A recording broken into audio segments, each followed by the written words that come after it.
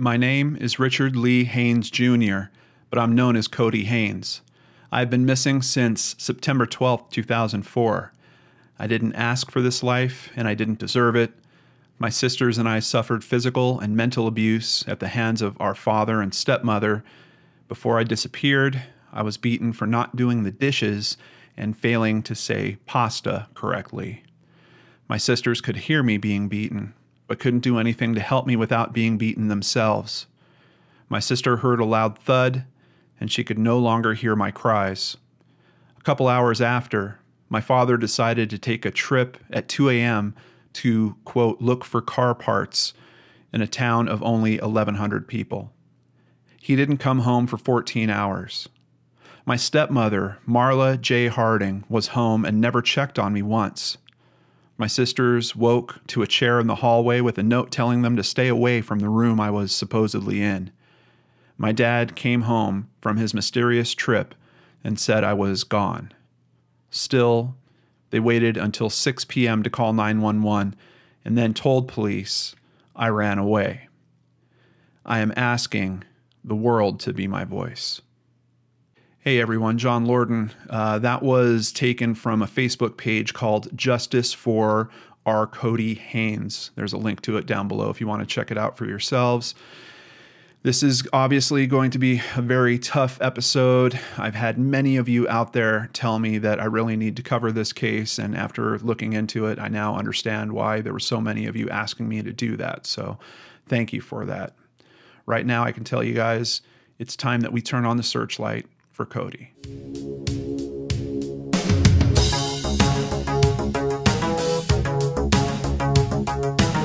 Welcome to another episode of Brainscratch Searchlight. I'm your host, John Lorden. Thank you so much for joining me today. And I just want to give everyone a fair warning. We're talking about very tough situations here. We're talking about children potentially being abused in these situations.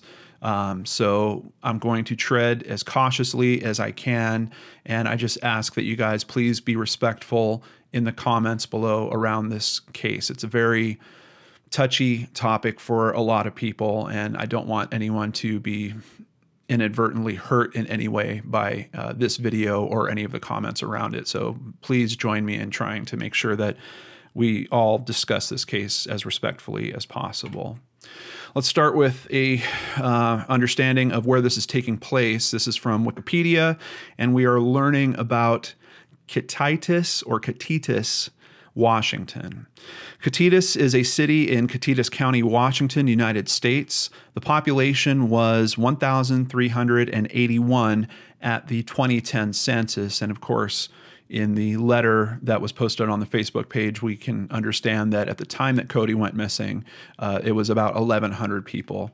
And here on the right, you can see a map of Washington, and Kittitas is basically square in the center of the state. Let's continue with the NamUs profile and see what we can learn about this case. Missing person, Richard Lee Haynes, male, white, Caucasian, date of last contact, September 12th, 2004. There's some question in this case in terms of the date. We're going to bump into some different things. I'm really not sure if the last time anyone saw him was on the evening of the 11th or possibly after midnight, just after midnight on the 11th. But we also hear of a sighting that could have potentially happened on the morning later, much later in the morning of the 12th. Missing from Kittitas, Washington, he was 11 years old at the time. He would currently be 25 years old. Obviously, he goes by the nickname Cody. There is another Richard that we're going to be talking about a lot in this case. That would be his father, Richard Haynes Sr. But anytime I'm talking about this young man, we're going to refer to him as Cody for the rest of the video. At the time he went missing, he was 5 feet tall and weighed 90 pounds. Obviously, if he is out there alive now to be found, he's 25 years old. I'm sure he's quite a bit taller and weighs possibly up to double that. For the circumstances of his disappearance, once again, they have the date of last contact, September 12th, 2004.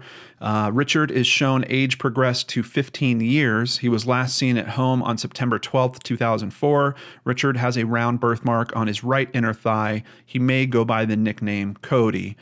Here is an image of the age progression to 15 years, and there was another one that was done showing age progressed to approximately 18 years. So get a good look at that also.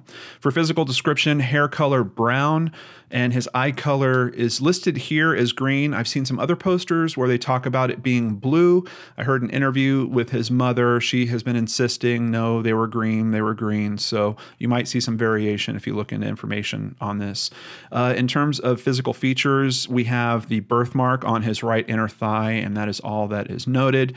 And for clothing, a red hat, black and green camouflage bag, and a red or gray coat. Now we're going to hear some interesting things. The bag actually isn't missing from what I understand, so I'm kind of surprised to even see that mentioned here. For the image and documents, they just have the photo and the 2 age progressions that I mentioned. And of course, I have contact information in the description box below. So this is the aerial view of where Cody lived, his neighborhood. And in most news stories, they describe it as in the 100 block of Main Street. And that's what I have highlighted here. I did find some other articles that pretty much pinpoint where he lived. One of them says that it was adjoined to this Sure Shot Guns and Pawn store. I believe what we're actually looking at, we know that it's a 2-story building, first of all, and if you look at this street, there's not a lot for 2-story buildings on this block. There's one over on this side that I thought possibly could have been where his family was living, but I did find some better information, and it is actually back here, I believe, this 2-story back here. And his family is renting, this is divvied up as apartments, and they are renting a unit on the 2nd story. Let's go ahead and continue over at the Charlie Project and get some more details on this case and a bunch of photos of Cody here. Megan always does just such a wonderful job pulling together all these photos. I really appreciate her work on this. Cody disappeared from his family's home between 4 and 5 p.m. on September 12th, 2004. Now, that is what I understand as kind of the official story that was reported by his father and the woman that was living with his father. They weren't actually married at the time, but they do get married pretty quickly after he goes missing. Do they have a reason for doing that? We're going to touch on that as we continue as well. But there's some dispute that seemingly happens at the house, at least according to what the investigators learn as they start pressing on with this case. So he had refused to wash the dishes, and Harding punished him by making him sit at the kitchen table for 4 hours before sending him to his bedroom at about midnight the previous day. First of all, I got to tell you, when I was 11, if you were going to try to get me to sit like at the kitchen table for that amount of time, I don't even think it would have physically been possible. I don't know what kind of conditions these children must have been in for them to even endure a punishment of that nature, let alone what happens after that. Let's go ahead and continue here. Harding told Cody's sisters not to go near his room and told Cody not to leave the room for any reason. Evidently, no one checked on him for close to 18 hours afterwards. Cody apparently slipped out unnoticed during this time and arranged his stuffed animals on the bed to make it look like he was asleep. He took a black and green camouflage pattern bag of clothing with him, but it was later found in a shed near his house.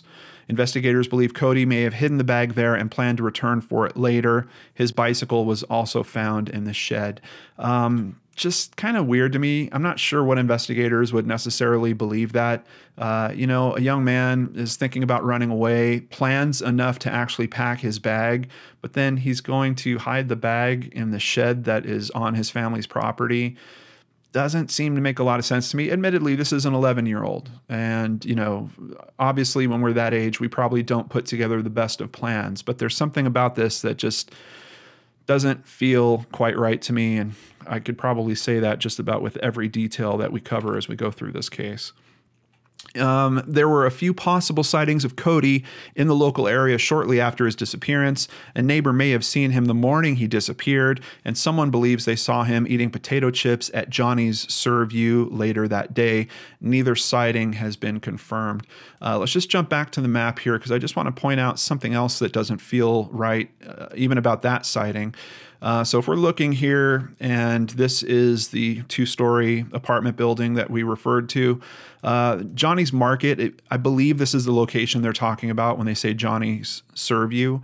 It's literally right across the street. And once again, if we're considering an 11-year-old's version of running away, could it be that, you know, he stuffed a bunch of stuffed animals under the blanket and then ran away to the market across the street and was there for a matter of hours before, you know, trying to return home or figuring he was going to return home? Possibly. But if this is someone that's really putting a plan together to get away from this house, are you really going to just hang out at the market right across from where you live on top of leaving your backpack in the shed out back of this place? Just a lot of problems with the story here. Authorities believed at first that Cody had run away from home because he was unhappy at the way he was disciplined and that he might try to travel to his mother, who lives in Florida. Now, I've been hearing conflicting information on where she was living. I don't know if it was Florida or Colorado, or if she is from Colorado and she eventually moved to Florida, but that state seems to flip around with the different versions of this story. Cody did not arrive in Florida, and his mother has been eliminated as a suspect in his disappearance. Let me just tell you that the mother is a little bit of a controversial figure in all this, but it is important to note that she's been eliminated as a suspect. She is pretty active in terms of showing up whenever, at least for a period of years. I'm not sure if she still currently is, but whenever they were holding vigils in the area, she was there. There's a little bit of, I don't know, just kind of some possibly family infighting that seems to be going on between some cousins that are really trying to spearhead the effort to find Cody at this point and the mother. And there's a lot of press that I'm seeing that is stating the mother had the children taken away from her because she was abusive to them herself, and that she actually served some time for that. Now, I heard an interview where the mother was actually on it. She says she has never been in jail. She has never been on parole. She doesn't know where any of those stories are coming from. But I can tell you I saw in at least 2 or 3 different news sources that are pretty reputable that they were reporting that information.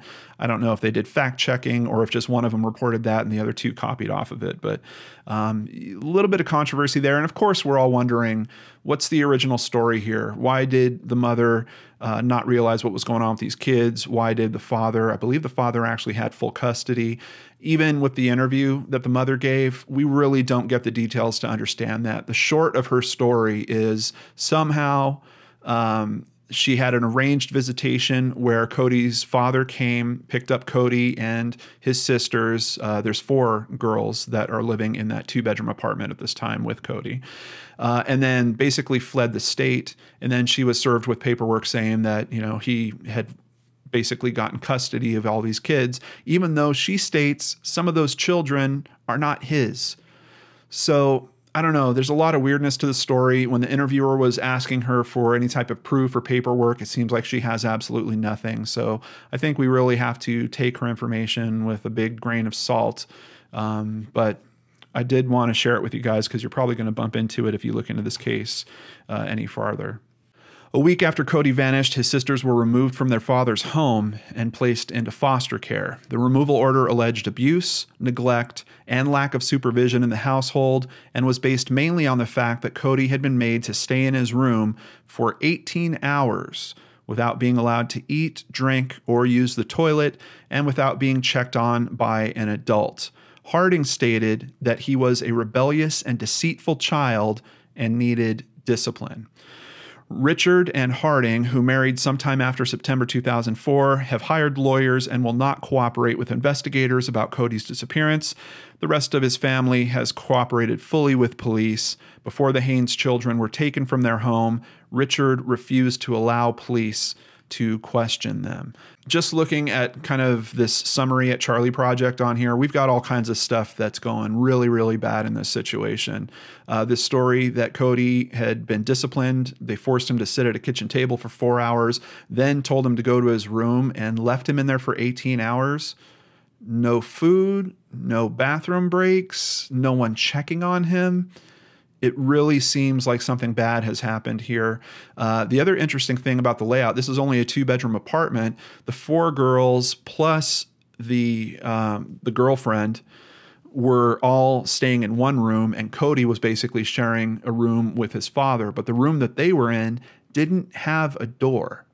So to keep the kids from going into that room, there was a chair put up. And actually, one of the sisters, I believe she says it was more than one, that there was kind of this little wall that was built in the hallway with a sign on it saying that Cody was in trouble and no one was to go talk to him. So we have a lot of strangeness. The interviewer of this piece, let me just mention what podcast it was real quick. Bring Them Home Now. She actually asked Samantha, who is one of the daughters that was in this situation, was this normal? Had you guys seen this before when Cody was in trouble, that they would set up a barricade and stop you from going into his room and leave a note on there? She said no, it had never happened before at all. Let's continue with, this is actually something I had to go to the Wayback Machine to get. This is from what was formerly known as Court TV and their crime library. I don't have a date on it, but it seems like it's around the start of the investigation, and I wanted to share these quotes with you from the Kittitas Police Department chief. We have no information to lead us to believe this is anything other than a voluntary runaway, said Kittitas Police Department Chief Steve Dunnigan. The Amber Alert was not activated because he was not abducted. Dunnigan went on to express that they had no suspect information or a vehicle description which are needed to place such an alert. A search was initiated by local authorities, volunteers, and the Kittitas County Search and Rescue Team with the use of a U.S. Army helicopter. Posters were circulated and dogs were brought in. Cody's scent was picked up in an area where he usually played, but he was not found. Family members, neighbors, friends, and acquaintances were questioned. Quote, "At this point, our whole area has been thoroughly searched," said Dunnigan. "We are comfortable he is not within the general area. We have no idea where he is. We have exhausted our leads. We are committed to finding this child. We are in it to find him." Continuing with another article from the Wayback Machine, but this is referring to an ABC News article dated November 27th, 2004. Family refuses to help in search for boy. So if things already didn't seem troublesome enough in terms of his father and his father's girlfriend and how they're responding to the investigation, we're going to get a little more detail here.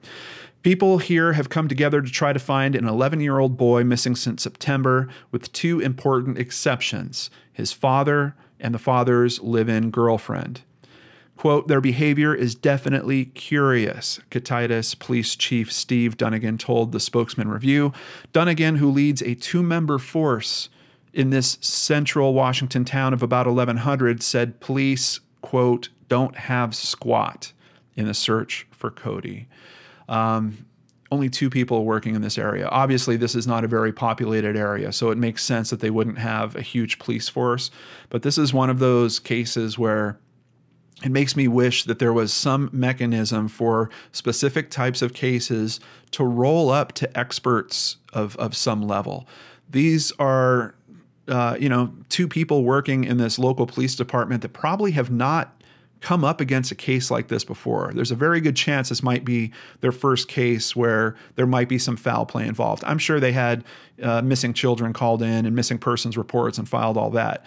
But in terms of it actually having the potential for being something much deeper than that, I don't know how many of those cases, what are the odds that the 2 guys in the local police department have worked a serious case like that? So it's a little bit frustrating. I really wish there was some better mechanism for this where, I don't know if it would be like a state department or it's just something at a higher level that said, you know what, when you have this kind of case, our experts come in and they work on this. Now, there is collaboration that does happen much later, but it does seem like initially, for some reason, the local police are trying to handle this on their own, and I don't know that it was the best call to make. But Let's go ahead and continue. About 2:30 a.m., Mr. Haynes told us he left the home to go looking for car parts, the chief said. So this is part of this weird story. And by the way, I don't have a very solid understanding of, was the father at home at the time that Cody was being disciplined by the girlfriend? I don't know what time the father gets home that day. I haven't really been able to find that. But at some point, obviously, Cody is supposedly sent to his room around midnight. And I do believe we have one of the sisters that says that they saw him at that time. But after midnight, at around 2:30, we now have the father doing something very, very strange, leaving the home to go looking for car parts. The 43-year-old Haynes is a tow truck operator in Ellensburg who is restoring a 1954 Kaiser, the newspaper said. In preliminary discussions, the chief said Haynes told investigators that he drove hundreds of miles before returning home about 4 p.m. Sunday. He reported the boy missing 2 hours after that. A lot of questions for me just looking at that one piece of information. One, where are you going at 2:30 in the morning where you're really going to try to find car parts? Unless you're going to try to steal them. Like, is he driving to like pick your part auto yards and trying to sneak on when no one's there and steal these parts or something? I don't understand that at all. But even if you are doing that, why are you driving? I've seen in another article, it's estimated to be 250 miles. And if we break that down, if we say, okay, 250 miles and he's going 50 miles per hour, obviously that's 5 hours of driving. Supposedly his car breaks down at some point. He needs a friend to come out, repair the car, and then he eventually goes home. I have no idea how long that repair took. I have no time frames on that, but let's estimate that even at another let's say 5 hours, just to round it out and make it simple. We have somewhere between 4 and 7 additional hours that this man is unaccounted for in that time frame, at least with the information that's available publicly. So very strange with all that. But then we also have the fact that he gets home at 4. They figure out Cody is missing, and then it takes them 2 more hours. And from what I've seen from other places, it doesn't actually get called in until some time around, I think it's 6:37 if I remember correctly. So it's more like 2.5 hours. Did anyone see Cody at 4? And I know the Charlie Project page talked about the fact that he went missing at some point from between 4 and 5. I have not seen any conclusive information about, the father saying, I got home, I saw Cody, he was still in the room at 4. I lectured him for a little bit, left, and then we noticed an hour later that he was missing, or 2 hours later that he was missing. We don't have anything like that going on with this case. And it's strange because I know several of you are probably saying, well, John, the father isn't talking, so how would we know that? He actually did talk up to a certain point. That's where we're getting at least these pieces of information from. I'm pretty sure something as critical as that, last time that they actually saw him, should be reflected in these articles, and I'm just not finding it. So Haynes told the Spokesman Review he would not discuss his son's disappearance without his attorney present. Quote, I'm not interested in talking about it. I'm not talking without my attorney present. No way, he said. Asked if it was possible that his son was dead, Haynes said, oh no, not a chance. He's not dead. He's not dead. Now, not that I'm trying to support, it's weird because right from the get-go, when you look into this story, you hear this narrative that makes it look like something very bad happened to Cody. His soon-to-be stepmother, the live-in girlfriend, seems certainly to be a part of it. The father seems like he's probably a part of it as well. But then I see quotes like this where, we have a newspaper that's reaching out to him. We have the police chief that's reaching out to him. He's not saying that he won't talk, that he won't do further interviews with them. He's simply saying that he's going to have his attorney present if he does that. Now, I know a lot of people are going to say, well, he would just show up with his attorney, and as soon as they started talking, the attorney would say, don't answer that, don't answer that, don't answer that. It's very possible, but here we have the Spokesman Review saying that they're not really trying to engage him once he says that. We also have the police chief basically saying, we can't talk to him because he told us he won't talk without the attorney present. I don't know that there is absolutely no value in just at least trying. Even if that's the conditions he's putting around it, just give it a shot. I'm definitely not seeing that in this case. And it's just another thing that I don't know. It's kind of nagging at me in terms of how some things have happened with this case. Moving on to spokesman.com. Kittitas Police Chief Steve Dunnigan says he fears the worst, but hasn't asked for outside law enforcement help. Why? Why? I don't get it. And this is an article from November 2004, so we're already talking a few months after the fact here. I think they already know this case isn't really going as strongly as they want it to. I think they know they have at least enough to be reasonably suspicious about the details that they do know about, but they're not asking for outside help. It's a small town, the chief said. We don't have this kind of thing happen here ever. I am so disappointed by that statement. There's a level, it feels like it's just ignorant. There's just this level of almost like turning my head the other way. No, we don't have this type of stuff happen here ever. Well, you actually did have it happen there. And he might be talking about the fact of what their suspicions are, that there's something much worse going on here. Well, if those types of things really don't happen there, then bring in outside law enforcement so they can confirm your analysis, and then you can feel better about it. Because at this point, you've got a two-man department, and it feels like this thing could be handled differently, and maybe we could have got a better result here. But instead, this comment it really, really lets me down. We don't have this kind of thing happen here ever.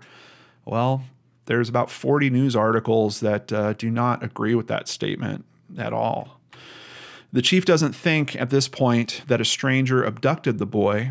The boy's natural mother, who has served prison time in Florida for child abuse and can't legally have contact with Cody, has been eliminated as a suspect, Dunnigan said. Now, I've already touched on it, but I just wanted to give you one of the quotes that is floating around this. Obviously, she's saying that she has never been in prison. I'm also telling you guys, I don't know if it's Florida or Colorado because the state seems to change. Maybe it's just that she's moved. And she didn't really speak about any aspect as to why she didn't have the ability to still have custody of the children, outside of saying that she couldn't take on a legal battle. She just doesn't have the resources to take on a legal battle. But just keep in mind, obviously, she's been eliminated as a suspect. And from what I understand, some of the girls are in contact with her. During that interview on the podcast I listened to, one of the daughters is actually with her and being interviewed with her. And she says some very sweet things just about her reconnecting with her mother and about how they enjoy each other now. But Dunnigan, who says he knows almost every kid in town, said he knew 4 girls lived in Haynes' home, but the chief had no idea there was also a young boy who lived there. He was very sheltered, very controlled, very structured, the chief said of the boy. Harding, 39, that's the live-in girlfriend, is a former Child Protective Services worker. Let me just stop and give that a moment to sink in. She worked for CPS for the state of Washington, but was fired 5 years before in February 2001 and denied unemployment benefits, court records show. Harding was fired for misconduct, said DSHS spokeswoman Kathy Spears. DSHS is the Department of Social and Health Services.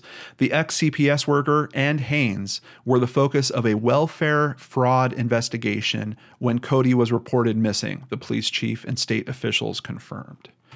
So we've got a lot going on. Could it be that this is an additional stressor to the situation that is pushing either Harding and or Haynes to act out and to kind of escalate the abuse of their children? So it appears a reporter went up and tried to knock on the door. Harding didn't answer the door at the Kittitas apartment. A handwritten note addressed to Cody was folded over and taped to a back door. I've seen a few references to this handwritten note, and it just screams out to me that someone is really trying to push a strange narrative that Cody ran away, but they're not really concerned about it because they're not really helping with the searches. But they're pretty confident he's going to come home because he left his bag out in the shed and his bike was out in the shed. So if he comes home, maybe he's not going to come all the way inside, but they're going to leave him a note on the door. It's bizarre. It doesn't really make a lot of logical sense. I'm just trying to tell you guys how it seems to fit in with this strange narrative of a boy who runs away and comes home to visit but doesn't really come inside, just grab his stuff from outside. Not making a lot of sense to me. The chief said the boy in Harding, who Haynes initially described only as his children's caregiver, had a heated argument after a Saturday dinner on September 11th. The boy reportedly refused a request to put leftovers away and do the dishes. As discipline, Cody was ordered to sit in the kitchen until almost midnight, when he was sent to a second-floor bedroom without a door, which he shared with his dad, the chief said.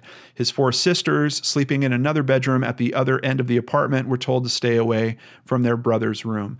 Now, it seems like some of the articles some of the articles seem very strong about this apartment was on the second floor, and that's the impression I got from the interview I listened to as well. Some of these articles are writing it like it's a 2-story. It is a 2-story, but like the apartment has 2 stories within it. That's not my understanding from what I'm getting from most of the other sources. So let me just point that out. And I think that makes it stranger because you're talking about a situation where I don't believe there was like a lot of living space downstairs. And then you had this, these interior stairs that would take you upstairs, and you might have people downstairs that don't know what's really going on upstairs. I believe it is quite a bit more confined than that. The way his sister describes it on the podcast is there's this hallway. Yes, the girls are in a room at one end of the hallway. There is the door or the doorway leading to Cody's room. And then just past that is actually the door to get you outside, at least the main entry to the house. So in one way, it could support the thought that if he did sneak out, he would have relatively easy access to the front door and be able to get out through that.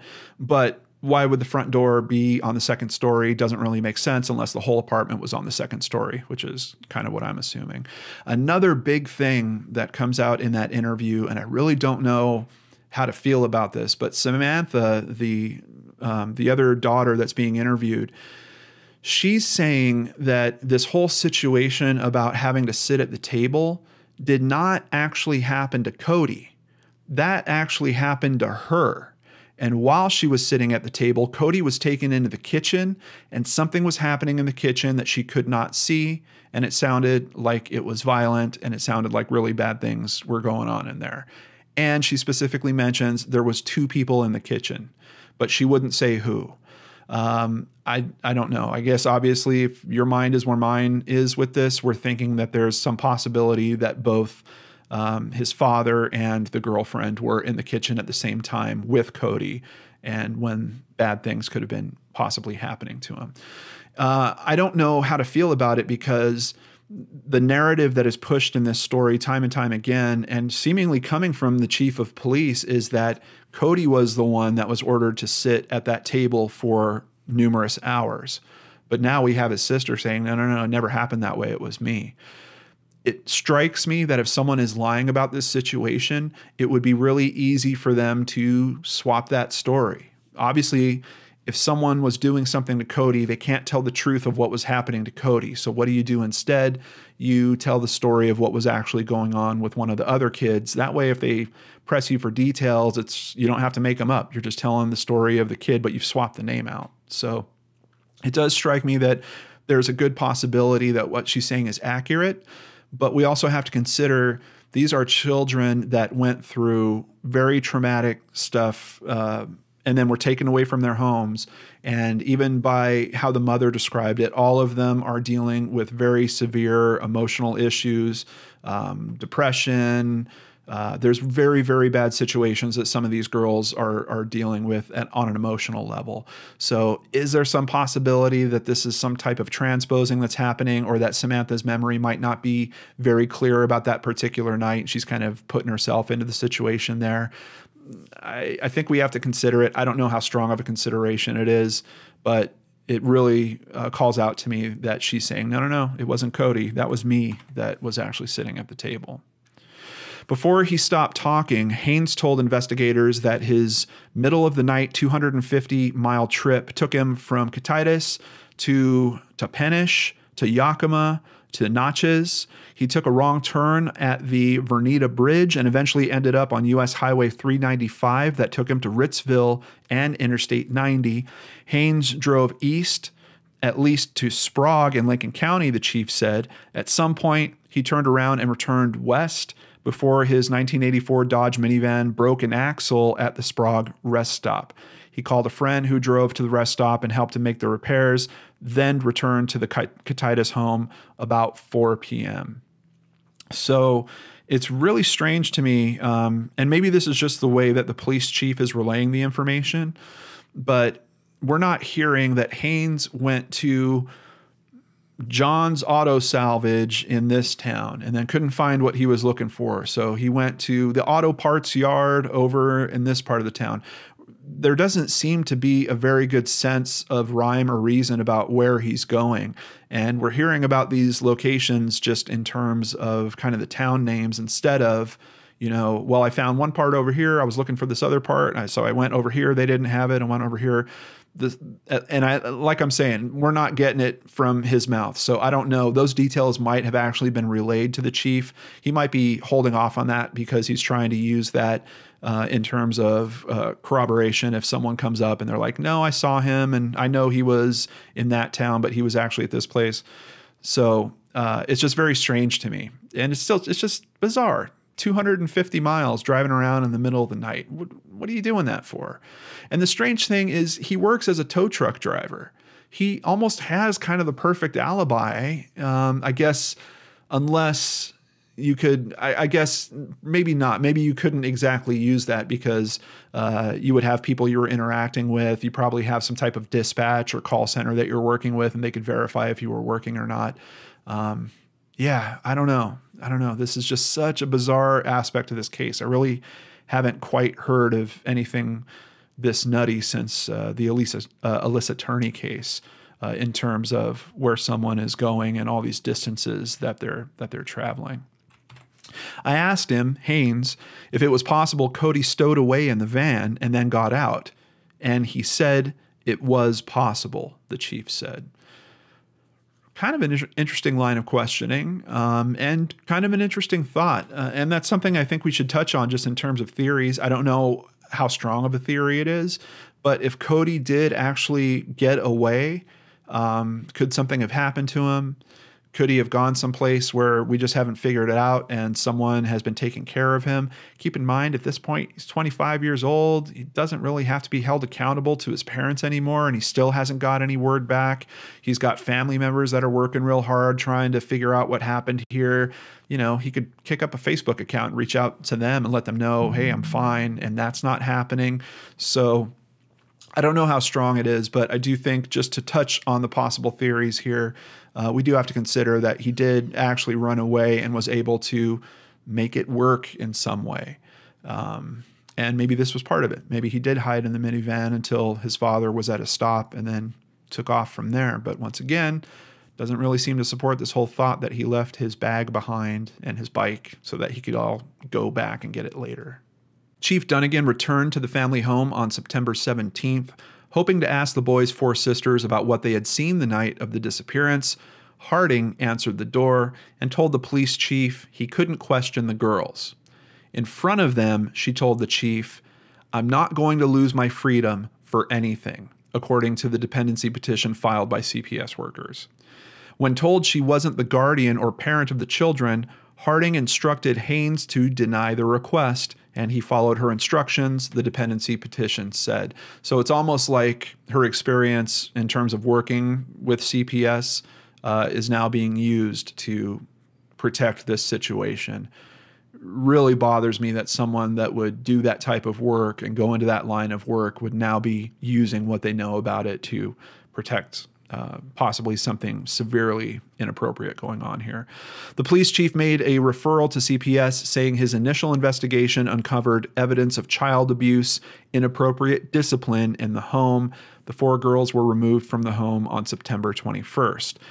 Haynes and Harding didn't show up for a community-wide search September 15th when volunteers went door to door to 430 homes in the community of 1,135, passing out flyers with information about the missing boy. His family did provide a pillowcase for the search 4 days after he disappeared, but tracking dogs couldn't find a scent trail, the chief said. Now, another interesting thing from the podcast is the person that was working with the tracking dogs says they did not actually get a pillowcase. They tried to get a pillowcase because it's one of the best pieces that you can get in terms of getting someone's scent for the dogs, but the pillowcase, the sheets, everything had been washed. And they wound up with a shirt. She believed it was a Bazooka Joe shirt, and she wasn't certain that it even had a solid scent of Cody or was something that he would have had recently. But that's what they used for the dogs on that particular search. The dad and his girlfriend also didn't attend a candlelight vigil organized by the community for the missing boy, Dunnigan said. And it really, if they're not involved in this, this is the absolute worst thing that you can do, because they're pulling so much focus in terms of the media and how people talk and review this case, that the true clues, if there are other clues to be looked at, they're just completely gone to the wayside, because the popular version of this story is now, hey, do you know about that little boy and the father and live-in girlfriend that aren't really trying to find him? And, oh, what do you think happened there? Oh, well, there's this other thing. Father went driving out in the middle of the night, went 250 miles, was gone for 14 to 17 hours. It's terrible, because it absolutely pulls the focus. It gets everyone's brain going a certain direction. It gets our focus going a very specific direction. Let me just put out there, if anyone wants to come on this, that is part of the family, that wants to come on this channel, help clear any of this up, share information with us that we can review, hopefully verify, and then share with others, please reach out to me. You can email me at john@lordenarts.com. At dailyrecordnews.com, we have an article from December 3rd, 2004, and we're going to get some insight from Cody's grandmother. Audrey Haynes keeps her porch light on in case her missing grandson comes home one day. She first met the child face-to-face when he was 5 or 6 after his family moved to the Kittitas Valley from Colorado. Audrey Haynes and Cody share a closeness of a grandmother and grandson. His artwork hangs on her walls. Their birthdays are a day apart and celebrated together. The last time Haynes saw her step-grandson was on Labor Day weekend, mere days before his disappearance. Now, I don't know if you guys saw my eyes kind of bug out of my head, but I did not catch that before. Step-grandson. So I'm assuming that she married Cody's biological grandfather. Yeah, that makes sense. Haynes said she is living each day on the edge of fear and emotions that have ground her down into despair since Cody was reported as a runaway. It's hard to believe these things happen, she said, sobbing. It's like living in a dream world. My emotions are fear and emptiness. I cry every day, but I have to keep going. It's all I've got. I hope he'll ring the doorbell one day and be there on the porch. Me and Grandpa leave the light on for him. Haynes describes Cody as a normal, rambunctious little boy who is typical. He's an active boy, she said. To me, he is how little boys are supposed to be. There is nothing mean or spiteful about him. Sounds quite a bit different than the comment that the live-in girlfriend was saying about him.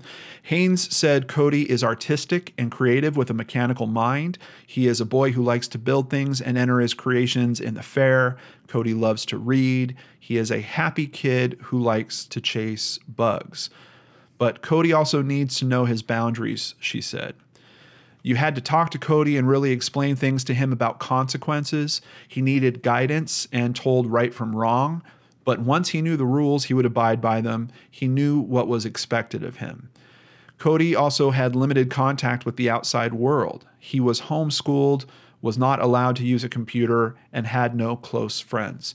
Now, a part of the story I haven't touched on yet is CPS actually had at least 2 prior complaints about this household. One of them, I believe, came from a school principal. At that time, when the second complaint happened, I believe all the kids were taken out of the public schooling system and then homeschooled. For some reason, those complaints didn't seem to find any evidence of the abuse going on. And some of the stuff that was being talked about was like if the kids were in trouble, they would be put outside with no jacket, no shoes, like out in the freezing cold, and would have to stay out there for a period of time. And of course, you know, we're hearing about the potential for much worse things that could be going on in the house outside of that. But apparently for those first two complaints, they just didn't find enough to actually act on them. Could that be part of the reason why this case maybe isn't an easy one to solve? It's definitely something that's ringing through my mind. You know, we've got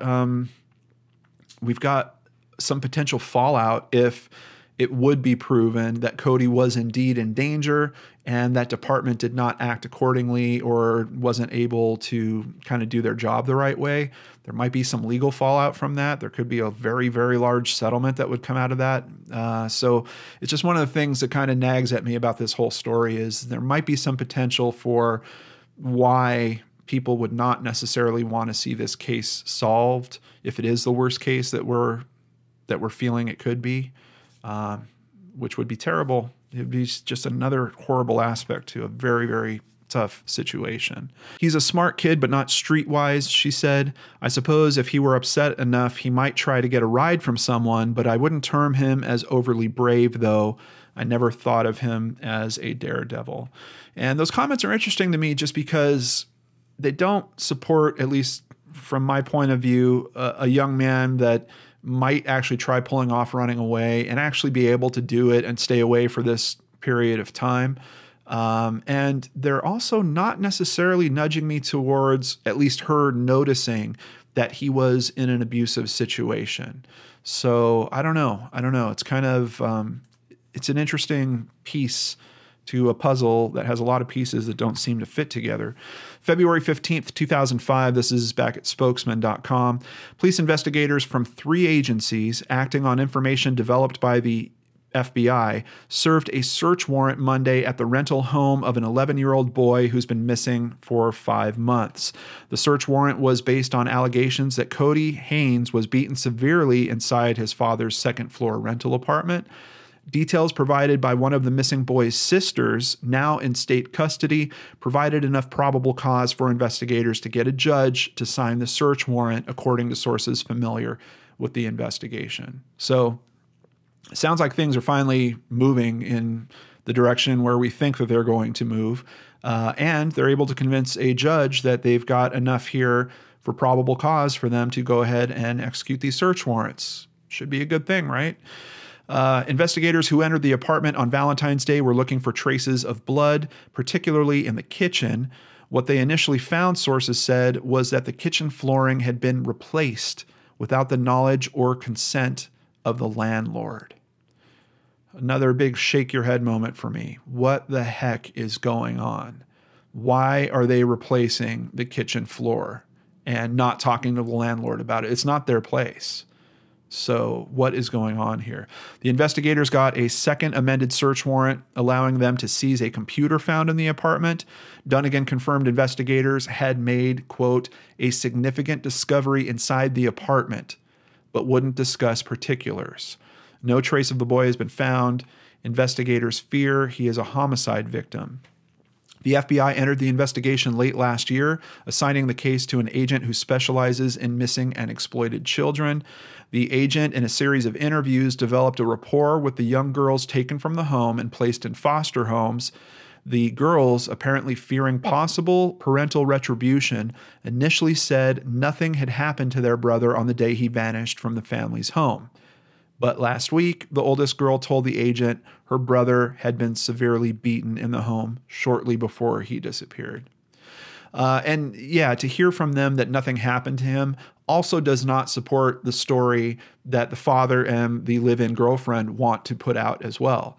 Obviously, he had to be acting up to the point of them disciplining him because they put him through, according to them, 4 hours at the table and then up to another 18 hours in the bedroom. So I think that they would realize the girls probably aren't being honest with us if they're telling us nothing happened. Other detectives used the warrant to impound the father's Chevrolet Suburban. Haynes and Harding were married about 6 weeks ago in Yakima, not long after they sold the family's van. What van do you think we're talking about? That's right, the 250-mile ride van.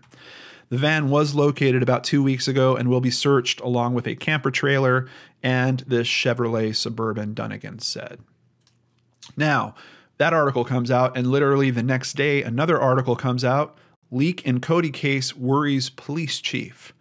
Apparently, the details about one of the daughters talking, I'm assuming that that's what it is. There's not a direct quote in here from the chief outside of the fact that he's trying to protect someone who gave information. Sounds to me like it's one of the daughters. That has him concerned. He believes that it is someone in the Attorney General's office that is leaking confidential information to a reporter in this case and potentially risking the case. Why would someone do that? Once again, I don't know if I'm thinking about the possibility of, a huge lawsuit hitting CPS or some other service that should have helped this situation. It feels like someone does not want this case to go properly. And we never really hear about what was discovered, this significant discovery that they found in the apartment. It just never comes out. So apparently that information is still being kept under wraps, and someone has a significant piece of evidence that they're not using to actually try anyone or try to bring this case to a close. September 13th, 2011, we're just jumping forward years here. Family friends hold vigil for missing Kittitas boy. While the sun was setting Monday night, community members quietly signed white poster boards dotted with pictures of Richard Cody Haynes. I remember you fondly, wrote Wendy Hinkle. We will never forget you, wrote Susan Kelleher. You remember that day, don't you, honey? Ruth Townley asked her 11-year-old grandson, Jade Townley. I was 4, Jade said.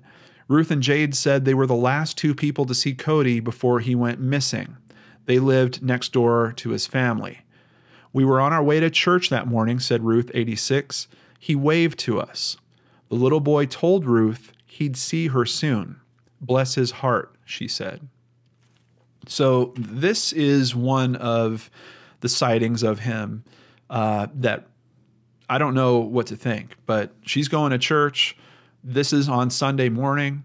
For some reason, she sees Cody and he's just kind of out and about, and he's right outside his place, and he says that he'll be seeing her soon. Does that sound like a kid that has, just endured 22 hours of discipline and is trying to run away? I don't believe that Ruth is lying. I think what happens in some of these cases is people are trying to be helpful and they're saying, don't you remember? Yeah, we saw Cody, right? And they're taking a memory that is from a different time period and they're plopping it on that specific day. I have no idea when she recalled this. These quotes are happening in 2011, so it's been a number of years since this actually happened. And on top of that, I don't think we know how old. Oh, Ruth is 86 at this point. So could there possibly be some memory recall issues that are muddling this up? Maybe. And I do think it's important to point out that of these sightings that supposedly happened, someone saw him eating chips at the local store. This is one of the sightings, a neighbor that saw him on their way to church. Nothing's been confirmed in terms of these sightings. We have people that say that they saw him. And if it's just one of those things, if you lived there for a period of years and you had that happen a few times, would it be that hard to believe that you're just getting the day wrong? I know I wouldn't trust my memory any more than that. I certainly make mistakes. Let's continue here. There's not a day that goes by that I don't cry and pray, Ruth said. It's just not fair. Every morning I get up and I think about Cody. Somewhere, somehow, there's got to be an answer. 50 community members, including family, friends, and former teachers of Cody, attended Monday's vigil. And from here, the press kind of starts going into just vigil mode, every year when they're doing it. And this is part of why it's important to do vigils, by the way. The press is covering it. We see another article here from Daily Record News on September 13th, 2012. And we start noticing another trend that happens with vigils. A group of about 45 people released purple and blue balloons into the sky. This was part of a yearly vigil held for Cody. It is the only unsolved missing child case in Kittitas County. Cody's mother, Lisa Doney, is at this event, and she gives us an update in terms of Cody's father. Richard Haynes lives in Copalis Beach, Doney said, and he's working on a movie called Devil in the Woods, a horror film. I don't know, guys. I tried to look up more on the movie. I couldn't find anything. And it notes a $5,000 reward is offered for information that leads to solving Cody's case. We also hear, and I don't know if this is a shift that has happened with the case, if it's been moved to the sheriff's department, but now all of a sudden, Under Sheriff Clay Myers is commenting on this case, and he kind of becomes the face of the case. The former police chief, I went looking on the website. He doesn't work in that same role there anymore. There's a new police chief there now, but I haven't seen his name pop up in relation to this case at all. So it kind of seems like the sheriff's office has taken it on. Under Sheriff Clay Myers said the sheriff's office recently had a meeting with the FBI and other law enforcement agencies involved in Cody's case. He said the sheriff's office is in the process of doing a complete review of the case, which it does every year. I just want to reassure the family and the friends and others who are concerned, this case is not forgotten and this case has not been put away, Myers said. And over at NBCRightNow.com from November 25th, 2012, Cody Haynes would be 19 years old. His picture adorns the walls of his mother's home. I expect to hear some news, just none of it positive, said Cody's mother, Lisa Doney. His older sister, Samantha Dobbs, said Cody was sent to his bedroom by their stepmother for bad behavior, and that was the last time she saw him. Dobbs said there was a lot of physical abuse in that household, and the family doesn't think he made it out of that room. Now, 8 years later, Cody's family is formally seeking a death certificate. It's kind of interesting because according to the search information and the strange flooring job that's going on in the kitchen, and at least some of what seems like it's leaked information from one of the children in the house, it seems like Cody was actually attacked in the kitchen. But what Samantha's saying here feels a little bit different. She's saying that it sounds like she's saying she witnesses Cody actually going to his room. And that could mean that any violence could have happened in the room and not necessarily in the kitchen. So I don't know. The family wants others to learn from Cody's case, especially children who are victims of domestic violence. Go to a teacher and persist, said Dobbs. I was scared. I didn't talk to nobody. But if you go to a teacher or like a grandparent, someone that's not in the home, do it. Cody's family said even though a piece of paper will declare him officially dead, they never stop holding vigils to get his face out there. And I don't know what happens with that part of the story either. There's a few mentions of it, and then it just kind of disappears. I don't think that he was declared dead because I'm pretty sure that that would kick off another round of news stories on this. And, you know, they're trying to get this done back in 2012. We're now looking at 6 years later, so I don't know if that actually comes to fruition. A little bit of a bright spot in this story, I just want to mention Gordon Trucking, Inc. They work with Washington State Patrol and an organization called iMagic through their Homeward Bound program. The goal of Homeward Bound is to increase awareness on missing children and hopefully lead to the return of missing children. According to GTI's website, its fleet currently travels across the country with large pictures of 23 missing children displayed on 86 trailers. Since the program's launched in 2006, 6 children have been found. I know several of you brain scratchers are probably noticing Kyron Horman's picture here. He is featured on this program as well as Cody Haynes and a bunch of other kids. So I just wanted to call that out. I think it's really awesome that a company is helping in that way. We move on to more vigils. 2016. Every year that passes, the crowd at the annual Cody Haynes Vigil gets a little smaller. On Saturday, there were only around 15 people. We'll probably go home and cry our eyes out tonight because I just feel like everybody's forgotten about him, said Desiree Bauer, a distant cousin of the missing boy. Desiree thinks that since the case has gone cold and nobody has shared any new information, that people are getting sick of hearing about it. Desiree, if you happen to see this, no one's getting sick of hearing about this. This is a very important case that needs to be discussed. There's a lot that people can learn from understanding this story better. And of course, we want to help too by raising exposure to all this. His case is getting colder and colder, and everyone's forgetting about him, she said. Desiree and her sister Jamie have not given up hope and have continued to organize searches and hire private investigators, but there have been a few bumps on the road. An earlier search party with search dogs found that the dogs weren't properly trained to sniff out human remains. A private investigator was also found to not have a license. I do bump into that quite a bit. If you guys are ever hiring private investigators, vet them, look into their backstory, check their license, look for referrals, try to talk to other people about their experience. It's really, really important. We've kind of learned the hard way. You really have to look into people that are saying they're helping, Desiree said. Jamie said the group will have to continue asking for tips from anyone who knows anything that might help. All they can really do, she said, is give any information to law enforcement and hope that it connects with something so they can bring Cody home. I want Cody to be found, and I want him to have the justice that he deserves, Desiree said. Everyone knows that Cody didn't run away. Cody's not missing. He was hidden.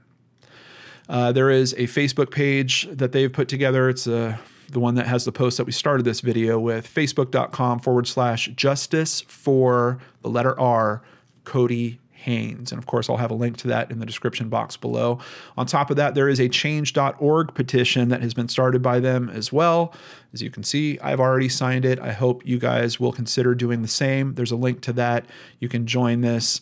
They're trying to get it up to 10,000, currently at 3,772. Now we get to something that's a little bit of a bummer in this whole case. I can see that there's a GoFundMe that was started by Jamie, who's one of those cousins, and they raised some money, but it is now closed out. You can't donate to this one anymore. There's another GoFundMe that has been started. It is active, but it's not making money. It's $75 has been raised by 2 people in 74 months, and this one is being run by his mother. And this is where we get into some things that are really just not helping this case in particular. The cousins have raised some money, but they're also saying over at Web Sleuths that the mother might have not done the right thing with some of the funds from one of those rounds of fundraising. Let's go ahead and jump to an article at Web Sleuths, try to get some more information and also a better understanding of that aspect.